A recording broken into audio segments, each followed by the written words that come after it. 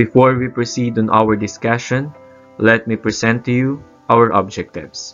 At the end of this video, you should be able to define polynomial expression, identify the steps in dividing polynomials using long division, identify the steps in dividing polynomials using synthetic division, perform division of polynomials using long division, perform division of polynomials using synthetic division. Let's get started. Polynomial expression P of x is an expression of this form, where the non-negative integer n is what we call the degree of the polynomial, and the coefficients a sub 0, a sub 1 until a sub n are real numbers. Let me present to you an example of a polynomial expression. 2x cubed minus 4x squared plus x minus 12, wherein we have 4 terms, and the degree of the polynomial expression is 3. The first term, 2x cubed, contains 2 as a coefficient, negative 4 for the second term, 1 for the third term, and an exponent of 1. And the fourth term is negative 12, which is the constant number. To understand more about polynomial expression, let me show you an example of not polynomial expression. The first expression is not polynomial since a term has a negative exponent. The second expression is not polynomial since a term has a fraction exponent. The third expression is not polynomial since variable is inside a radical sign. Now that you understand what is a polynomial, we can now proceed on the division of polynomials. There are two ways on how we divide polynomials. The first method is what we call the polynomial long division, and the second method is what we call the synthetic division. Polynomial long division is a method used to divide polynomials.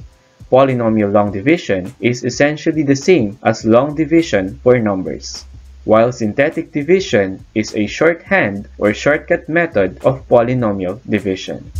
Let's have an example. Let us divide 2x squared plus 5x minus 23 by x plus 5 using the process of polynomial long division.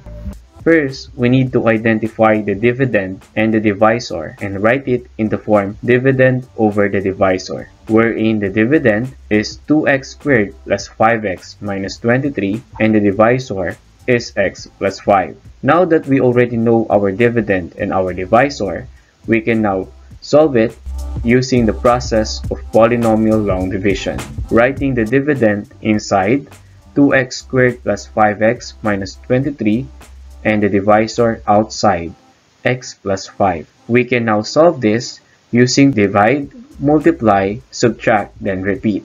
We will divide the first term of the dividend over the first term of the divisor. So we have 2x squared divided by x is equal to 2x. Then, let's proceed with multiplication. Multiply each term of the divisor to 2x.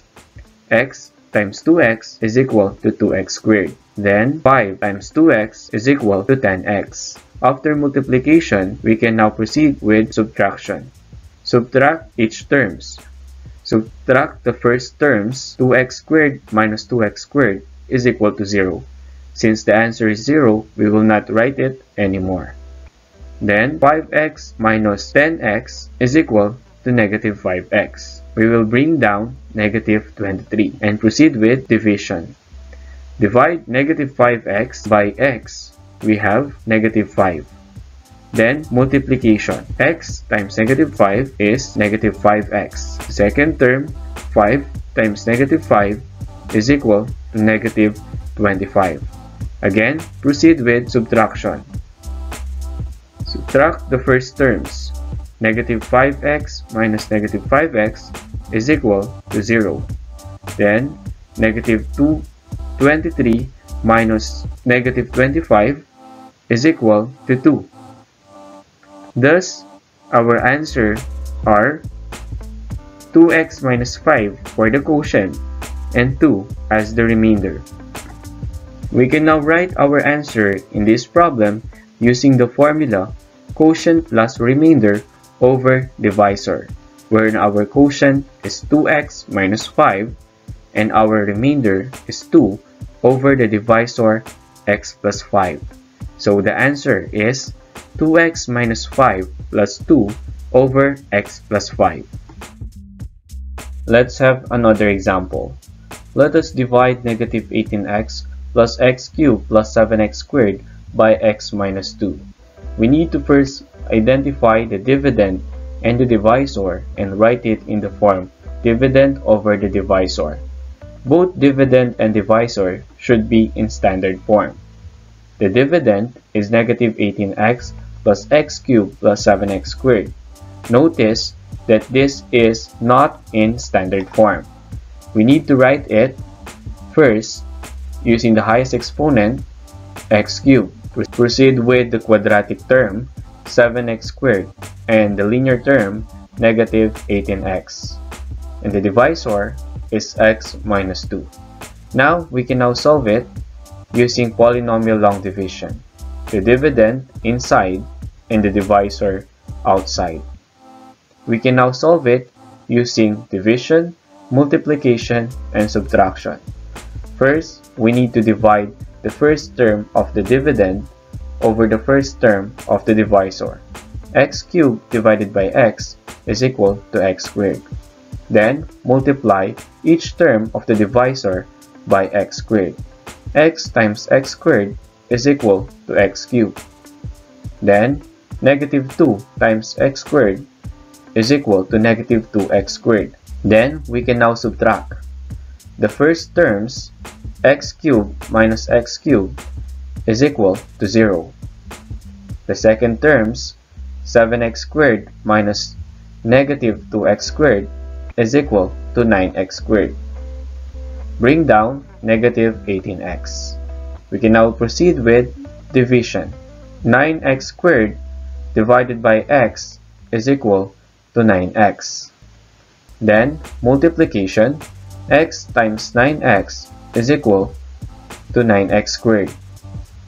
Then, negative 2 times 9x is equal to negative 18x. We can now proceed by subtraction. 9x squared minus 9x squared is equal to 0.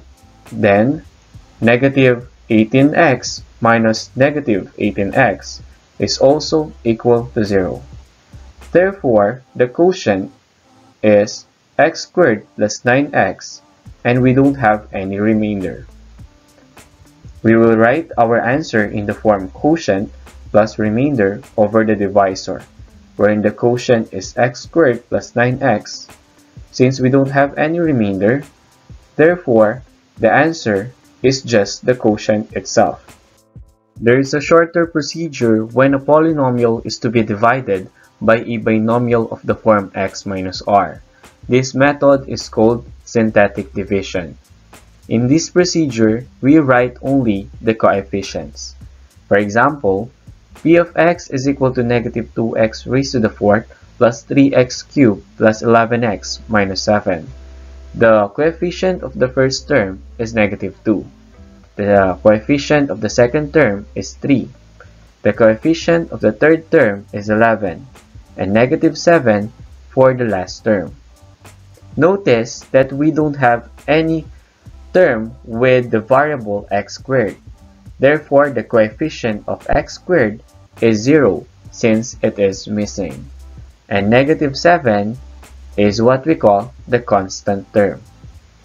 Let us now solve the first example using the process of synthetic division and see if we can get the same answer. We all know that our dividend is 2x squared plus 5x minus 23, and our divisor is x plus 5. First is to arrange the coefficients of dividend in descending powers of x. The coefficient of the quadratic term is 2. The coefficient of the linear term, 5x, is 5. And we have the constant number, negative 23. Then, we need to place the value of r in the upper left corner.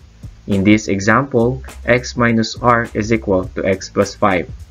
So x plus 5 is equal to 0. Then transpose 5, we have x is equal to negative 5. Therefore, our r is negative 5. Then, we need to bring down the first coefficient. In this example, we have 2. Then proceed for step 4. Multiply the r by the third row to find the second row. That is negative 5 times 2, which is equal to negative 10. Step 5. Add the first row and the second row to get the third row. So we have 5 plus negative 10 is equal to negative 5. Repeat the procedure for step 4 and 5 until the last number in the third row is obtained. Negative 5 times negative 5 is equal to 25. Then, negative 23 plus 25 is equal to 2. The last term or the last number will be the remainder. So the constant number is negative 5 and 2 is the coefficient of x. Write the quotient and the remainder using the third row. So the quotient is 2x minus 5 and the remainder is equal to 2. To write the answer, we have quotient plus remainder over divisor, wherein the quotient is 2x minus 5, the remainder is 2, and the divisor is x plus 5. Therefore, the answer is 2x minus 5 plus 2 over x plus 5.